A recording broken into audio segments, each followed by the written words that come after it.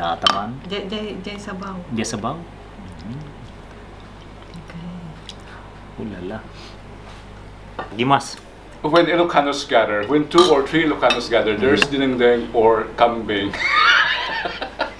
I don't know, we can explain it, but we have this deeply rooted tradition with goat meat, I don't know. That's why pinapaitan evolved or it originated from the Ilocos. Thanks for my friends today, Mirna and Freddie, who are with me. Umapal na yun at New Jersey. And Toronto for sure. Seriously, warm welcome. We are sharing, on behalf of my friends here, we are sharing our Sinampalukang Kambing today. Dish from the Ilocos. It's easy to make. So, allow us to enjoy this and we will rewind because I'll be showing you the steps how to make this. It's regional Ilocano cuisine here today on Channel 1, a channel dedicated to garden to plate experience. It's where we grow, cook and share. Let's join these Ilocanos at the kitchen. Special greetings to Paul of Edmonton, Canada. When cooking goat or lamb meat, it's been proven that the use of vinegar to neutralize the smell of the animal a bit helps. That's what we're doing here. We're marinating the goat meat in vinegar and salt. We just leave it in the solution for an hour and then rinse it.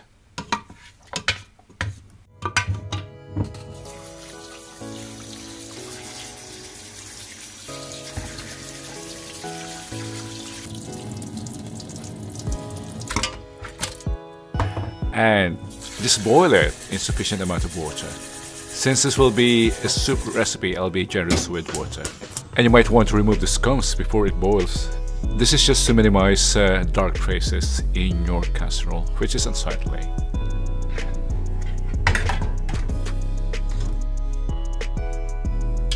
Once it's soft, I'm using here a pressure cooker, so that's why it took quicker.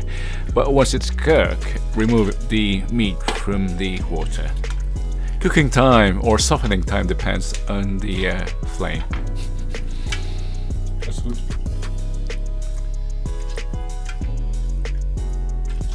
Don't discard the water, that's where all the flavor is. We will need it later. And we are ready to work on the meat. Let's take a glance at our ingredients. Let's just look at the proportion. I've got here almost 1.5 kilos of goat. I don't have fresh tamarind, so I'm using sinigang mix, long pepper, ginger, onion, and garlic. Complete list in the description box. You know what? When cooking goat or lamb, to overcome their undesired smell, it's good to use generous amount of ingredients, especially ginger. And since this is an Ilocano food, Ilocano dish, and compared to the Towa tradition of the Bisaya, Ilocanos have preference for stronger flavors. Sour, salty, bitter, those are the Ilocano flavors. And we will be adding more than usual to accentuate those flavors. Kambing or kalding nga inalsaman. Sinampalukang Kambing to our Tagalog watchers out there. Goat soup with tamarind.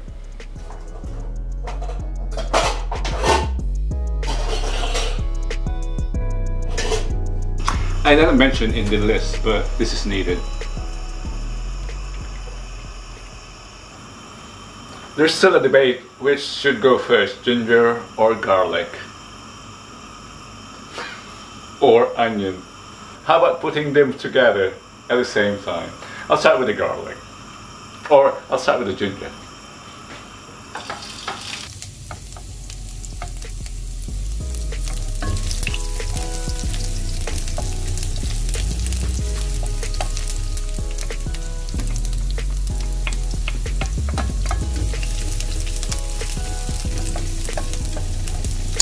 If you are enjoying this video, don't forget to subscribe and click the bell icon. Uploads every Sunday. Before this gets boring, let's change camera angle. Something learned from the Indians, adding salt to the stir fry or to the sauté to accelerate caramelization. Once the onions become translucent, add the meat.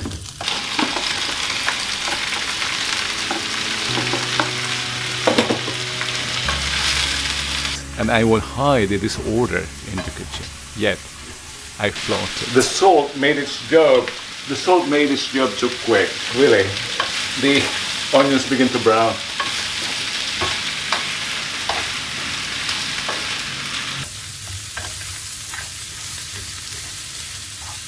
Remember that we conserved the water where we boiled it in, and we need that now. We'll put this back in the water.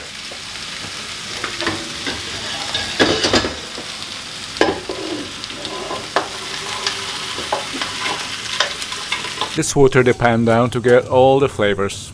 This is not the glazing, it was not that heavily caramelized. Add more water. I added more water. The beauty of goat dishes, especially pinapaitan or this one, Sinampalukang Kambing, is it's expandable. You can add more water if you need to feed more people. Because of its strong flavor. Let's add salt later. I don't know how salty this is because we already marinated it with salt. I'll add some and we'll just adjust it later. And there's no harm in adding the tamarind mix now.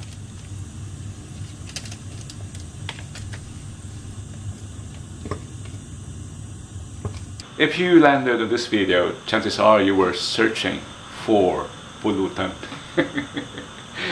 This might be ideal for pulutan, especially in the north, but this is also ulam. This is also eaten with rice, especially in the Ilocanos. This is delicious. The use of the strong ingredients, the vinegar and of the tamarind, neutralizes the undesired smell of the goat. So this is ideal. This is a shorter version of this recipe.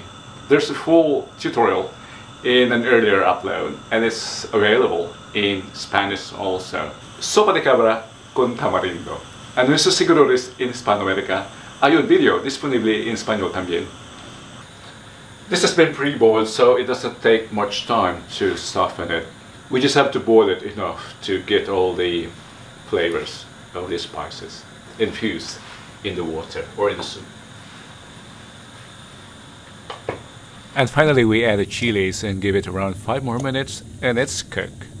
It's ready to serve. Thank you on behalf of my friends here, Freddy and Myrna. Thank you for joining us here today as you share the flavors of the North here on Channel 1, where we grow, cook and share.